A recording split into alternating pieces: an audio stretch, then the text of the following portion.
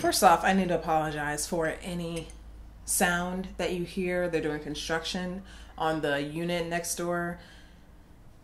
They've been doing it for like 2 weeks, and I'm pretty sure it's a studio. So I don't know.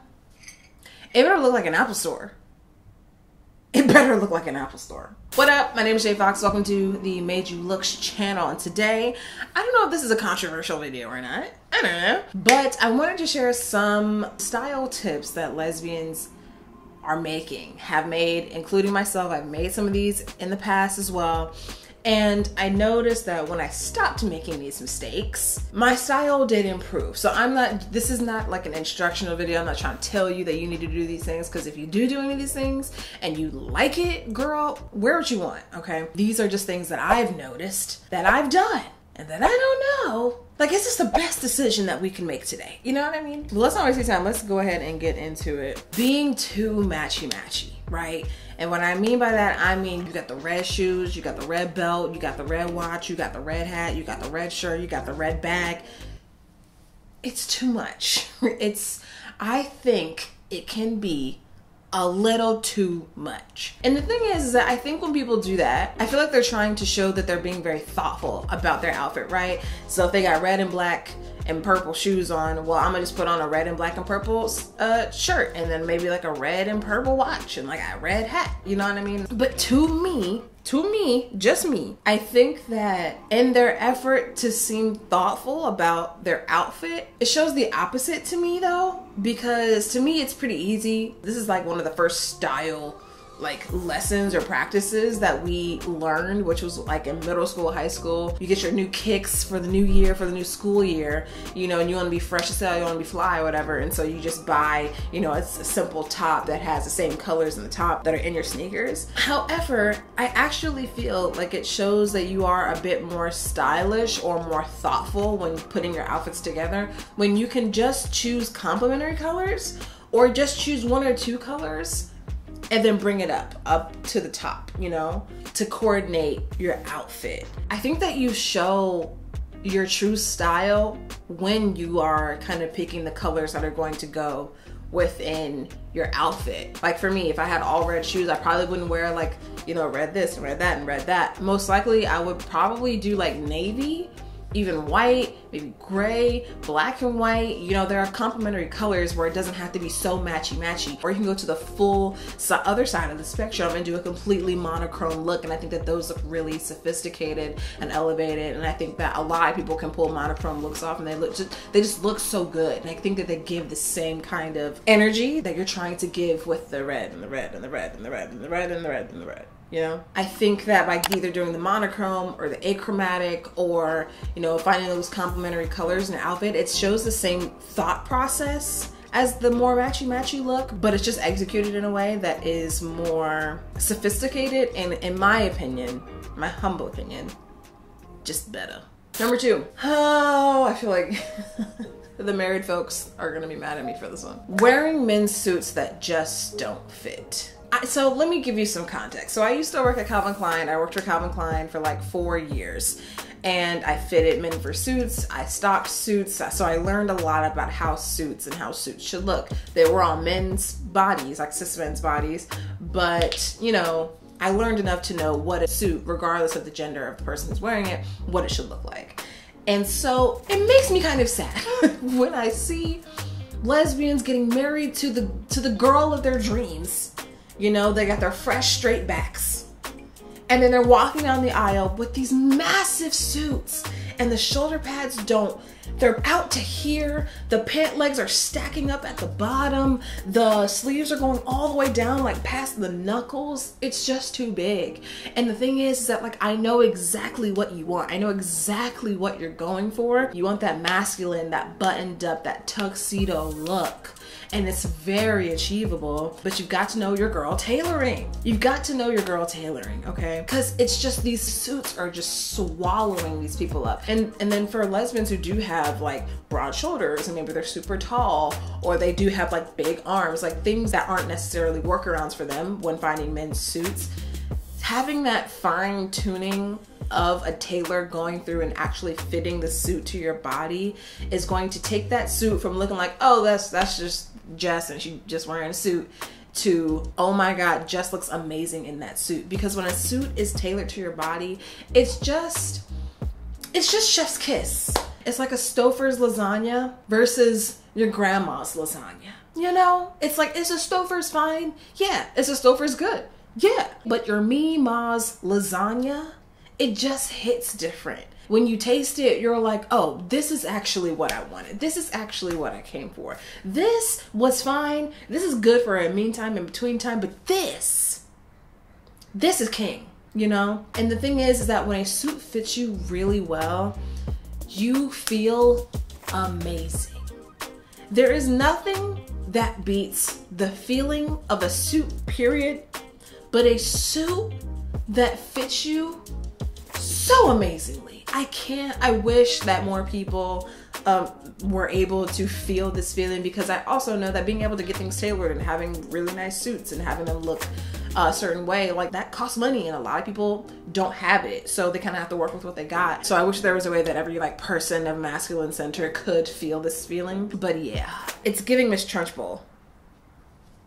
It's giving very much that. Number 3, this was the lesson that took me the longest to learn.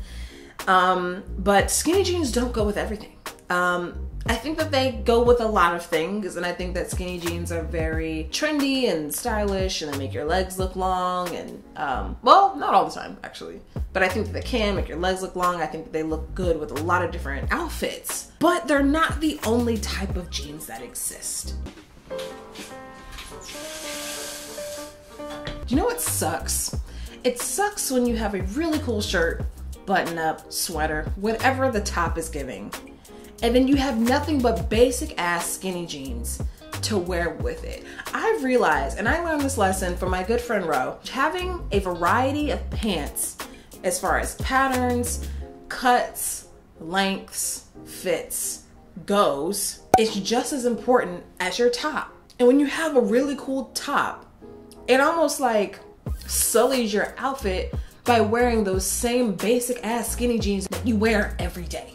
Maybe the same skinny jeans that you wear to work. I've also realized that, say if you have a chunkier shoe aesthetic, or if you just have a bigger foot, skinny jeans can often make your feet look humongous depending on the shoe. I have to admit that when I started embracing different cuts, more wide jeans or straight legs, my style started to develop more, because there's just more variety and more to play with in your closet, you know? Like, it also gives you more variety as far as shape goes. I think that that's something that I'm really interested in and keen on for my own personal style, is shape, and finding outfits and crafting outfits that give my body a certain shape.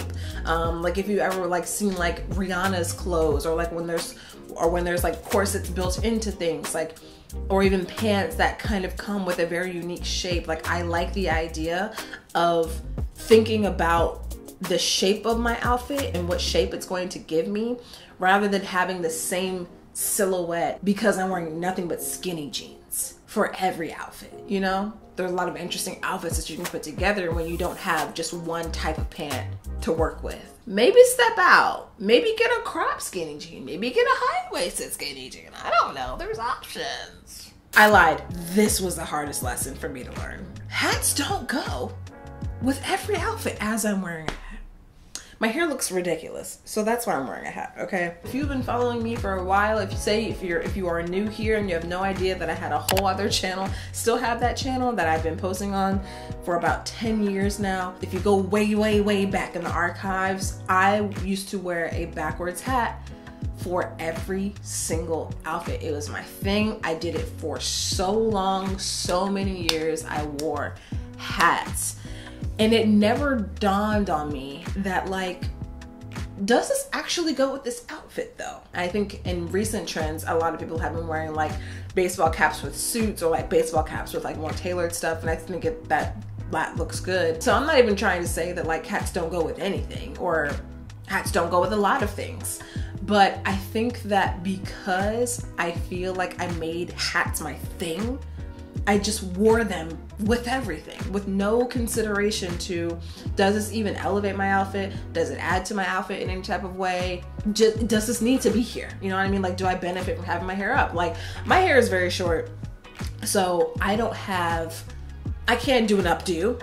My hair isn't a permanent updo, okay? I can't do a bun, I can't do a ponytail, I can't, you know, wear it flat, straight, flat iron, whatever. And I think that when you do have hair where you do have that flexibility, you will notice that there are some outfits that look better when you have your hair up versus your hair down, or when you have a ponytail versus a bun, or when you do have a half down. Like, depending on what your hair is giving, what's on your head, it can make your whole look come together, or just kind of change the tone of your outfit. And the thing is, I was wearing baseball caps and like snapback caps, not considering fedoras, not considering like a wide brim hat, not considering a beret. Like, there are other types of hats that I also just didn't wear. And so I think the mistake that I'm actually trying to get at here is the hat, your favorite snapback, maybe it's time to try a different type of hat. Or maybe it's time to just put the hat away and just do the top knot for a while, you know? But yeah, I definitely just didn't even think. I didn't think about it. I still have a lot of my hats and I can't get rid of them. I just can't. They're just too sentimental to me. But the thing is, I would always buy them, but I would very rarely switch them out. So exploring different types of hats, exploring like how my outfit would look without the hat is something that I wish I did more of. Okay, this last mistake, I feel like this one is gonna, I'm not trying to target the baby gaze, but I feel like inherently it's going to do that. The last mistake is the unnecessary bow tie. Here's the thing about bow ties. I think that they have a place in this world for everyone. However, I think that they really only work if the occasion, honestly, everything's online, so yes, the occasion. If the occasion calls for it. So formal events like proms, weddings, or even like super fancy formal dinners, that type of thing. And the thing is that you can wear a bow tie for any occasion that you, why do I keep saying occasion? Is this the Virginia popping out? You can wear bow ties for any occasion that you want, right? But to me, if you don't wear the bow tie on an occasion where it makes sense for you to wear it, it seems a bit out of place. And not out of place like you're overdressed and you look a bit more elegant than everybody else. Out of place, almost, I hate to say it, but like almost in like a kind of an immature kind of way. It gives the effect of when you're a kid and you put your feet in your dad's shoes. And I think that comes from a lack of masculine presenting people or images who are not men. Because when you are a person of masculine center, you think of, okay, well, what does that look like dressed up? Okay, we're not gonna go hyper feminine because we're not gonna be wearing gowns, we're not gonna be dresses, we're not gonna be doing that. And so they're gonna go to the opposite end. So what is hyper masculine? That is kind of that idea or that ideal of a buttoned up or more dapper look. And that is the bow tie with the monk strap.